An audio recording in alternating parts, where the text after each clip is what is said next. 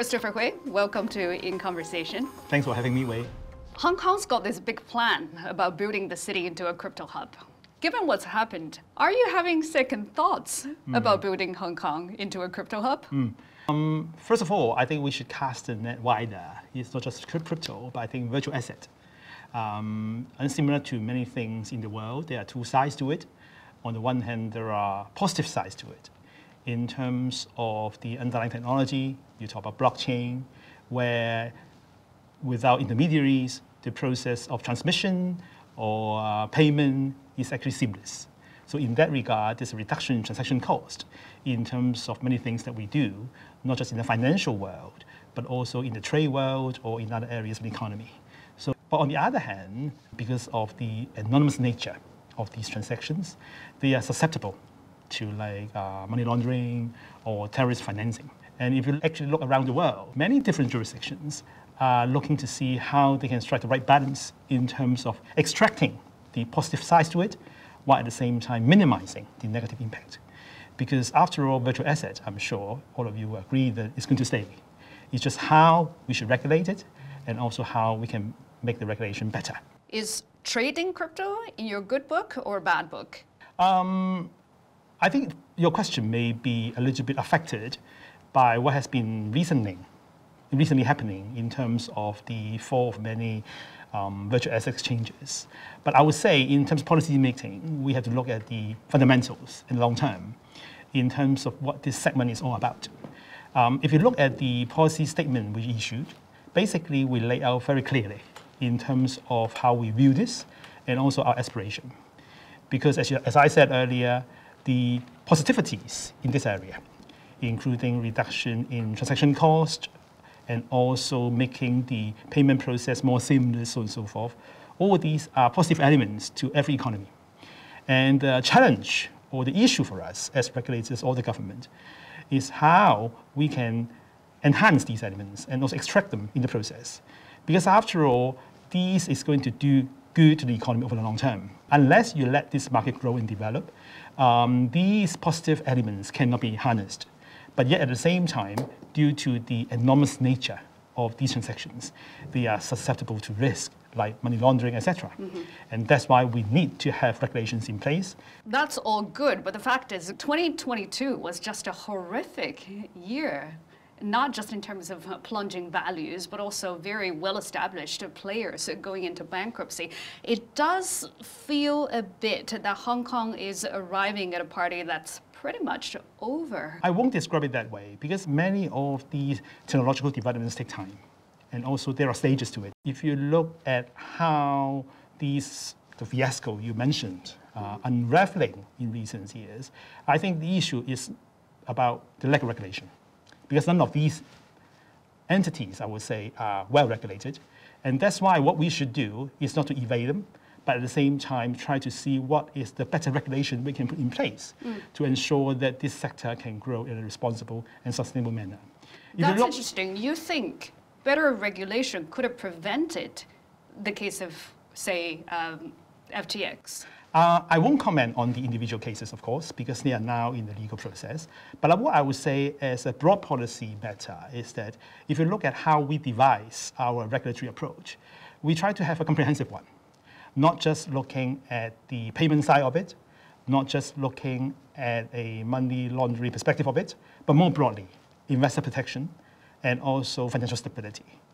To say more specifically, for example, if you look at how we regulate the virtual asset exchanges that now we are going to do from June this year, basically we require these exchanges to segregate their client assets from the assets of the own exchange in such a way that there's a proper segregation between the assets of the exchange and that of their clients, is number one. And number two, in terms of the financial strength and financial underlying of these exchanges, there's the need for them to maintain a certain level of financial resources and to meet our financial resources requirements. And thirdly, in terms of the avoidance of conflict of interest, these exchanges cannot themselves engage in proprietary market-making activities. So all these requirements, I would say, are similar to what you see in terms of how we regulate a formal financial institution or exchange, and in such a way that we are actually, as I said, putting them under similar rules and regulations, so long as they are presenting similar risk to our financial ecosystem. FTX, Crypto.com, and Binance were all founded here in Hong Kong. They all left precisely because of the set of regulations that you were just talking about. It doesn't sound like you plan to loosen these regulations at all. So why do you think the companies would come back? I think, first of all, I can say that after the issuance of our policy statement, and also in terms of our plan to formulate legislation in terms of the regulation of virtual asset exchanges and also some other user cases for the sector, we have been witnessing quite a strong response from the market. Like, for example, for Invest Hong Kong, which is our investment agency, promotion agency, so far I think they received around like 60 inquiries from various players in the virtual asset space. So I think, as a matter of fact, you see that our regulatory response has been well received. That's number one. And number two, similar to many things we do in Hong Kong, we don't compete with others, but we compete with ourselves in terms of leveraging our advantages, being part of China, yet at the same time connected with the rest of the world, and to see how we can scale for the heights in our financial market development. But do you have a picture of what it would look like at the end of this journey? Are we talking about regular people having crypto assets in their savings account? People are looking to see how they can get exposure to it. But that said, at the same time, we also have to look at the potential volatilities in this market, because after all, it is really relatively a nascent market. At the same time, there has been going a lot of ups and downs recently, as you highlighted. So I would say, after all, it was going to be a process. But that said, in terms of the final destiny or final outcome, I think it's very hard to say, because after all, technology do intermingle with societies, and we're talking about human beings here. And how they will react to these developments and whether there will be new innovations, it really depends on how technology intermingle with people and also societies, like what we've seen in other areas of technological developments.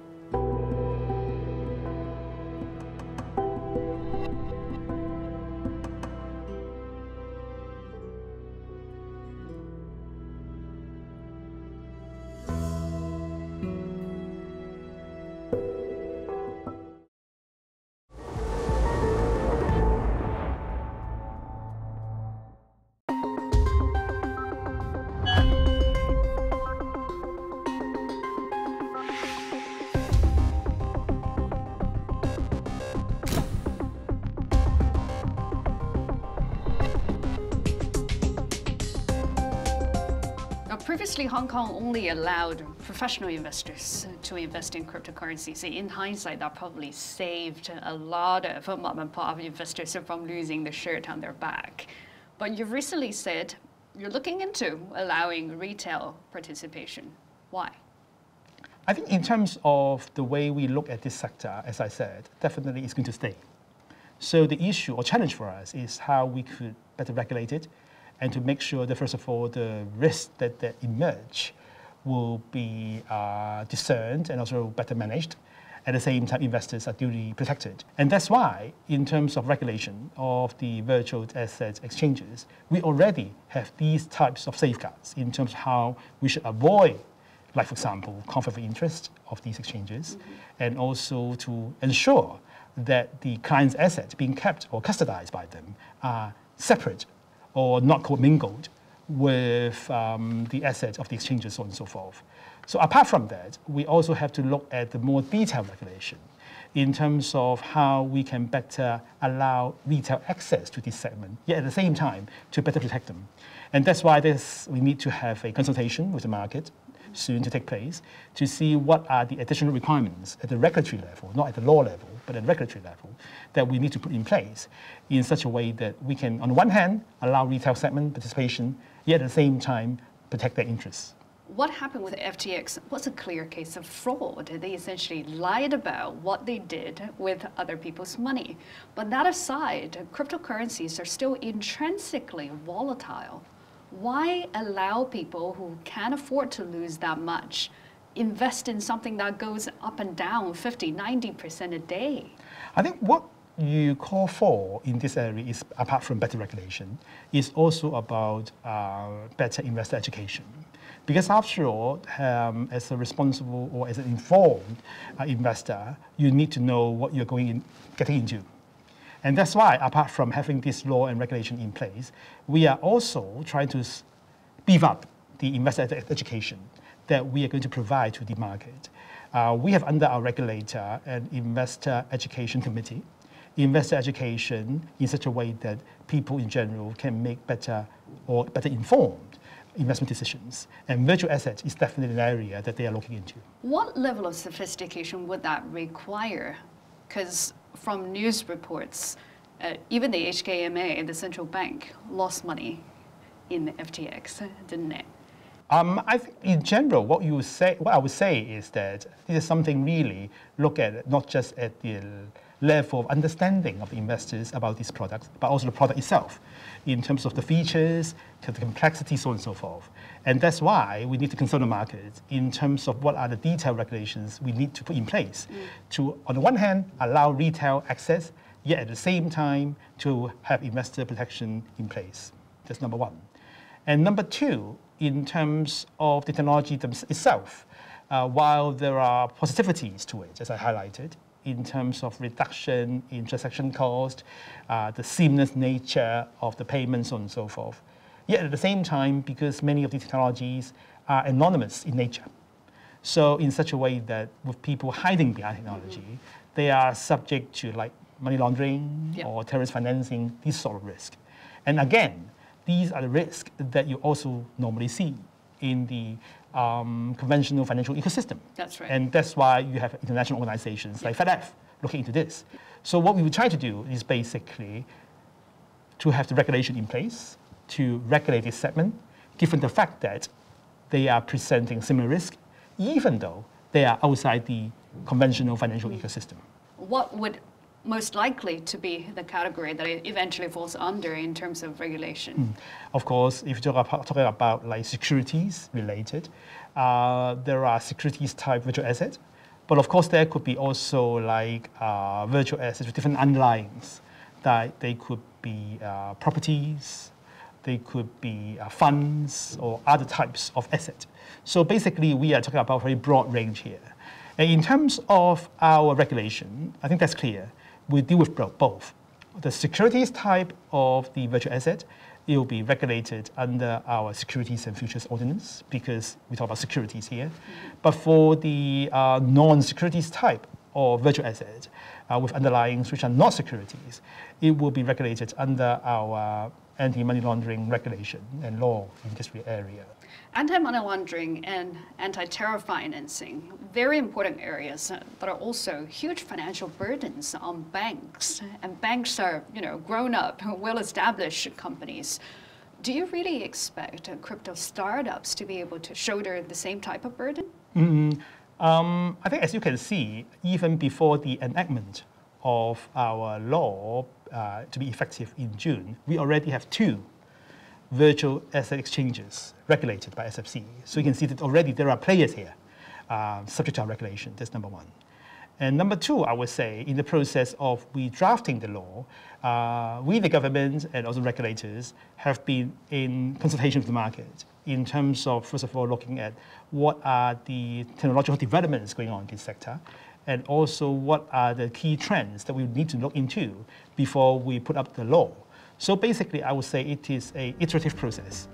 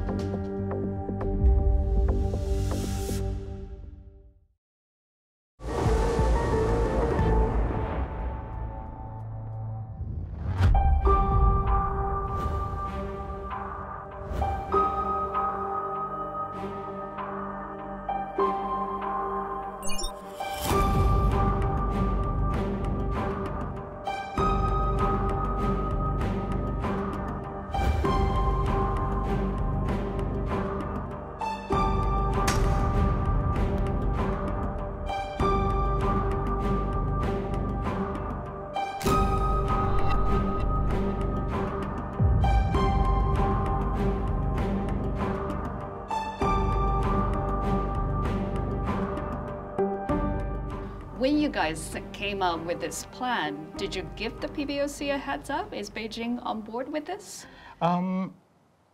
Virtual assets is not just a China issue or Hong Kong issue, it is a global issue.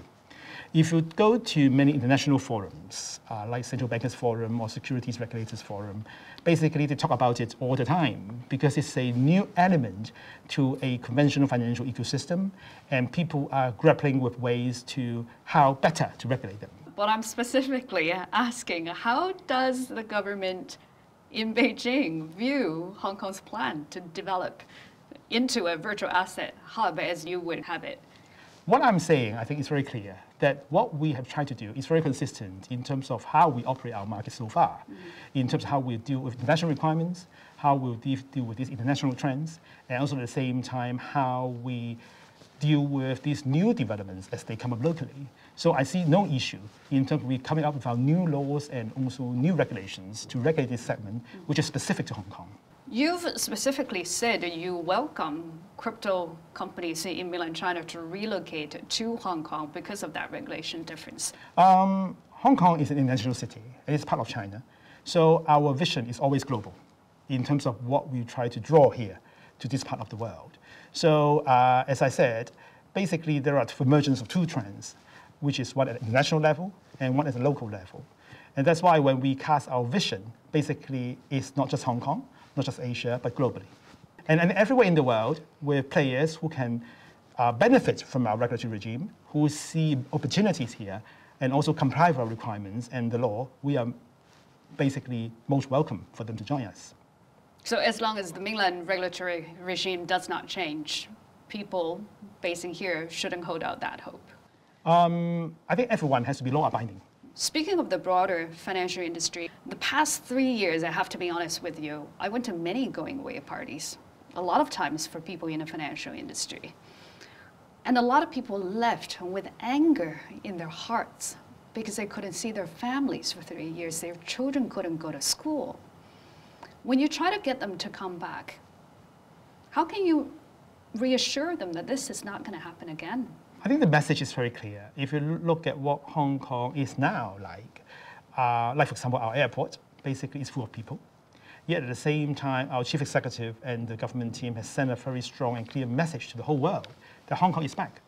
I would say, if you talk about long term or mid term, in terms of where people choose to locate their business or to develop their career, I think one thing is for sure, they'll look at two things. Number one is the opportunities. Like for example, your good self, you come to work in Hong Kong for a specific reason, because it's an opportunity for you to grow your career. And the opportunities that Hong Kong has to offer is very obvious. We are part of China, we are connected to the world, and especially in the financial areas which I oversee, basically there are enormous opportunities in terms of where we build more connectivity with the mainland, where we further enhance the competitiveness of our stock market, and how we venture and also develop ourselves into a green finance hub, and also fintech hub, and now, of course, virtual asset space. And apart from the career options and also career considerations, the other aspect to a person's choice and consideration of looking themselves or the family, of course, is the broader family and also broader livelihood issues. At the same time, we have a very strong pool of financial talent, not just from Hong Kong, not just from China, but globally. I think all these are going to stay, and also more will come. Another major concern for the business community, based on our conversations, is legal uncertainty. Some of your colleagues in the Hong Kong government, including the chief executive, Mr. John Lee, are now paid in cash because US sanctions makes it impossible for banks to get them bank accounts here in Hong Kong. At the same time, the national security law makes it a criminal offense to enforce foreign sanctions in a city. The way things are, wouldn't you say that part of the national security law simply isn't enforceable? I think after all, in terms of how the financial institutions assess their obligations towards the laws of different jurisdictions, is something that they need to look into in terms of the legal obligations and how susceptible they are to these regulations. But one thing is for sure, that Hong Kong is a place where international banks and institutions and companies operate, and it has been so even after the enactment of the national security law. In terms of making more investments into Hong Kong, making bigger commitments to here, don't you think that that's an overhang that people must think about this legal conflict? I don't think so, because after all, this is not something that is new to Hong Kong. After all, every jurisdiction has its own national security law. And also at the same time, in terms of the ambit of a national security law, it's very clear, confining to certain areas. In terms of how our market has been operating, I think you can see that the law has been in place for quite some time.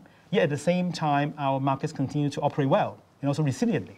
And there's no doubt about it. So I think one thing is clear, that we are a jurisdiction where people can take the government to court and still win.